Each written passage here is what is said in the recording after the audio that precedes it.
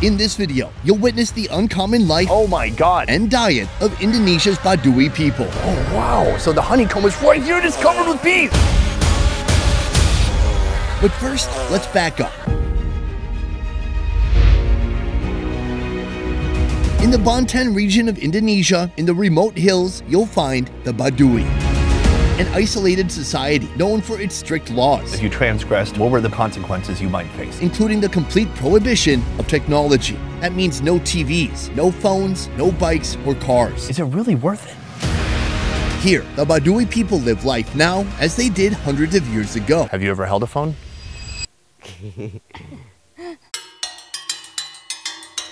Today, I'm on a mission to reveal the secret of this lost culture. Today I have resolved to catch the bees as they catch the bees with my bare hands. I want to see how they live This man has no fear. He's also wearing shorts, no shoes, and he has a very nice bandana like me. and how they eat. Did you know this squirrel personally? And it all starts here. Today I'm gonna meet the Amish of Asia. These are the Baduy people. The reclusive Baduy, or Kanekes, has been able to preserve their traditional lifestyle for more than 400 years. This is one of the rare preserved tribes you'll find anywhere around the world these days, and it's because they don't really allow outsiders to enter the inner circle. We're gonna get as close as we can, but we're gonna have to go to the outer circle. This is a protective layer around the inner circle that prevents people like me from wandering in. As trite as it sounds, they live in harmony with nature, meaning they won't even change the landscape to grow crops, and they don't raise livestock. Since I'm kind of unsure about the food situation there, I've opted to bring some food to them as a gift. Now, they can eat these and outsiders can bring these inside. This is a basket of chicken, different from a bucket of chicken, but not that different. I've got my chickens, we're headed to the village now. Meanwhile, in the Baduy village, breakfast is being prepared. Here, the food that starts their day, it's got a lot more kick than coffee. I'm talking about sambal. Tomatoes and chilies, mashed into a fine paste. Fry up shallots and mix with the fiery red mixture. Finish with salt and sugar, then reduce it until you get the flavor condensed final product. There's a splendid looking breakfast in front of us. It looks like what five-star hotels try to do, but they cannot quite reach something that looks this beautiful. This is Julie and his wife Sarni, both members of the outer circle. This is a must menu and weddings and special occasions like that. Bridging the gap between me and the Baduy, former journalist Tacha. So you start obviously with the rice. Since the Baduy cannot raise livestock, their staple food is rice, as well as several vegetables that they grow here. Eggplants, cucumbers, cassava leaves, and the papaya leaves are boiled. The greens are commonly called lalapan. They're dipped and eaten with sambal. You like it? I like it. A little spicy, but not too spicy. All the flavor is coming from the sambal. These vegetables are just boiled. In fact, without the sambal, it's pretty much gonna be flavorless. Sambal tastes tomatoey, it's spicy, and there's a great chew to the cassava leaves. This one is the boiled pate. This one is the raw one. This is pate, Oh, it smells good. also known as stink beans. Smells good, really? Yeah, it smells like garlic. Oh my! But it is stinky. They can have a potent, somewhat rancid taste, but the real stink comes well after the meal has ended. Wait until you go to the toilet after this. We probably won't film that part, but you know, on our OnlyFans, we'll do a bonus video. They can be boiled It's kind of snappy and crunchy, like between a peanut and a lima bean. or eaten raw. It's more like a green bean, like kind of chlorophyll taste to it. I like both. Finally, dried fish with coconut. Start by slicing up the dried fish, then add it to a banana leaf with coconut and spices and steam. Oh wow, yeah, the fish tastes almost like pickle. Try with the coconut. Gives different flavor, right? The fish is kind of powerful, so you want something to go with it, but the coconut might be a little plain without the fish. They're a good duo. This is all excellent. Here, you guys don't eat a lot of meat, or do you? This is the difference between inner Baduy and outer Baduy. Here, sometimes they eat beef or lamb, but it is forbidden in inner Baduy. They only eat chicken and fish. That's it? Yeah. Like many others here, Julie and his family used to live in the inner circle. Can you tell me about the sacred inner circle? Over time, the intense pressure of the Baduy lifestyle gave way to a fracturing, which divided them into two groups. The inner circle is considered pure, mainly by those inside the inner circle. There are so many things forbidden in the inner Baduy. they adhere to rigid social tenets. They cannot go by transportation, use electricity. They also wear white headbands, no other colors. And if they don't, they may face harsh consequences. Each village has partner village, but from Outer Baduy that is used as traditional jail. The one that breaks the law will be sent there. The outer circle consists of those who felt they couldn't live up to the strict Baduy standards. When you lived in the inner circle, what did you do to make money?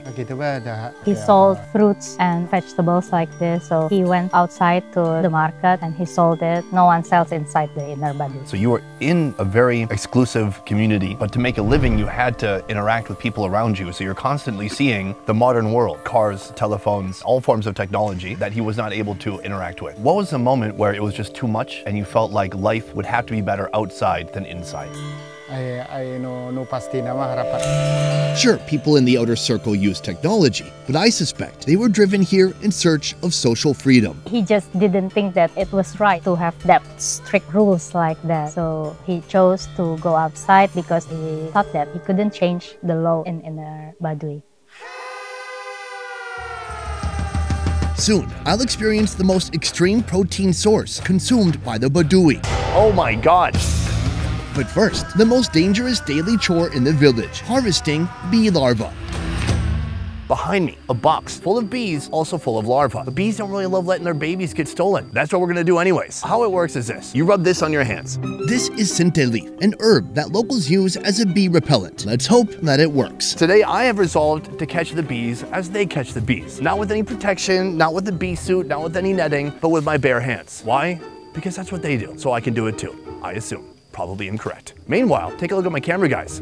They're both outfitted with face nets and dishwashing gloves. They're gonna be 100% safe, and that dishwater is not gonna hurt their hands at all. You guys ready to wash some dishes? Let's do this. Right here, he has a coconut husk. He's lit it on fire. This is gonna be used to smoke out the bees. Meet the extraction expert, Mad. Bees hate smoke. Without gloves or a head net, Mad approaches the angry bees without hesitation. Oh, that is absolutely 100% full of bees. Why am I doing this? This isn't Jackass. Now he's put the coconut husk inside of the box. The bees starting to fly. They are confused, they're bewildered, they really dislike smoke. Now he's gonna slowly start pulling out the larva and he's gonna put it on this plate. Oh wow, so the honeycomb is right here and it's covered with bees. Oh my gosh, there's so many bees. There's all around me. There's hundreds of bees just on this honeycomb alone right now. Oh my gosh, look at that. There's so much. Okay, now they're on me. I feel the wind of their wings caressing me. I'm worried about talking and breathing. I don't want one to go in my throat. I feel like some of them are crawling in my hands, but no stings. I'm feeling good so far. For the Baduy, bee products are a crucial source of income. Now it looks like he's closing up the box. It's empty. In fact, their forest honey is famous throughout Java. So now we've gone a short distance from the nest. He's going piece by piece, and he's gonna pick up each part of honeycomb and try to get the bees off of it. Amazingly, he's not getting stung at all. He just kind of swipes the bees to the side, and they leave. Mostly they leave. Can you do that? He just jumped out the bees. I'm gonna leave in just a moment so I don't get stung in the eyeball, but that is how you do it. We're gonna get everything and go take a look somewhere else, a little bit less bee infested. Good work, good work.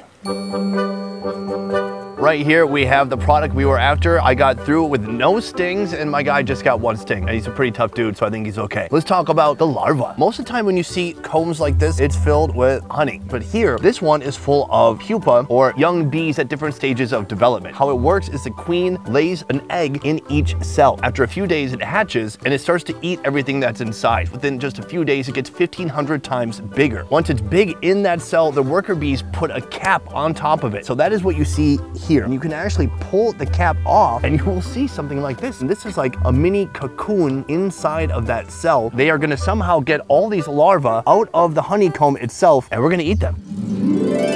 Preparations have begun for a traditional Baduy dinner, including that bee larva we just retrieved. Protein is a rare treat here, and since they don't raise animals, they must subside on whatever happens to cross their path, including this. Wandering around the village here, they have little convenience stores. Places like this where you can get snacks, maybe some soap, shampoo, but they also have this. These are squirrels that's been locally hunted by the Baduy people. They hunt squirrels, they catch squirrels, they eat squirrels. Whatever they do, I do. Grilled squirrel. They start by singeing the fur, extract the organs, and throw them on bamboo skewers. Add a generous salt sprinkle and grill until they're cooked through. Dinner is served. What do you think? Oh, they're happy. They're very happy. Joining us, Julie and his daughter, Naipa. This is an incredible spread right here. It reminds me of a Filipino boodle fight. First of all, this is the chicken. To make chicken stew with coconut milk, you'll first need to dispatch a chicken. The only issue is, even though the outer circle is a place of relative social freedom, some rules never die. Here, they're not allowed to dispatch chickens within the village. The solution? Step outside the village edge and ask a non-Badui person to do it for you. Is there a reason for it that they know, or that's just the way it is? Because the chicken that they have here are only for the owners, for the ritual events or weddings. Then it's okay. Yeah. In a wok, fry up turmeric paste. Add fresh coconut milk, bay leaves, tomatoes, salt, and seasoning powder. Then, the chicken.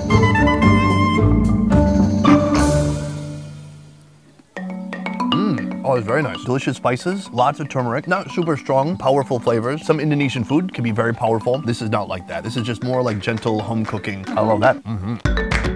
We have 2 foods left, and I feel like we should build up to that one. This is the bee larva here. How does it work? After the honeycombs are cleaned, they're cut down to size, seasoned with salt, and wrapped in banana leaves. Then grilled over fire for 30 minutes. Oh, wow. What? So she's gonna pick one out. She's trying it for the very first time. Oh. Oh yeah, I got a piece right here. This is definitely the larva. Let's try it out. It has a leathery exterior. It manages to be chewy, a little bit sour, very earthy. I kind of like it. Do you like it for real? Suka. She likes it but doesn't feel like eating it again. Oh, sounds like she doesn't like it. Last one. Right here, we have the squirrels. Did you know this squirrel personally? Yeah, she cooked it. How do you know if you cooked it properly since you've never eaten it? I'm trying to tear a piece off and it is not easy. There's no blood anymore, so you know that it's already cooked. Try it out. A bit salty, a little bit of seasoning on there. I want to say it's smoky because I guess the outside is kind of charred. But the meat itself is very soft, it's chewy, but in a juicy way. It's very nice.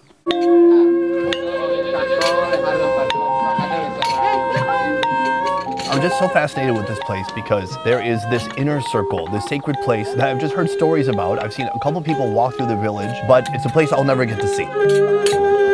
And there's people here who used to live there. They can still go there, but they choose to not live there, to not have to abide by the intense, strict rules there. Are you happy that you left?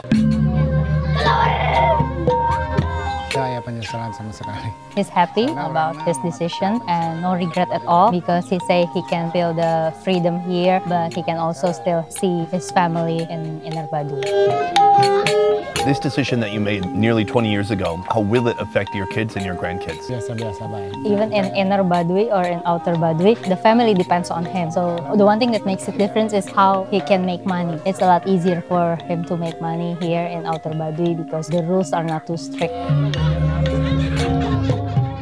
You left the Inner Baduy, but you still are living among the Baduy people. Still, many of the traditions, customs, foods, ways of dressing and living are still maintained here. So there must be something that you still like about the Baduy culture. Why did you stay here instead of just completely removing yourself? It's enough here and it's still near to Inner Baduy, so it's enough for him. It seems like an ideal situation. He still gets to see his family. He still gets to be among his people. He just doesn't have all the rules.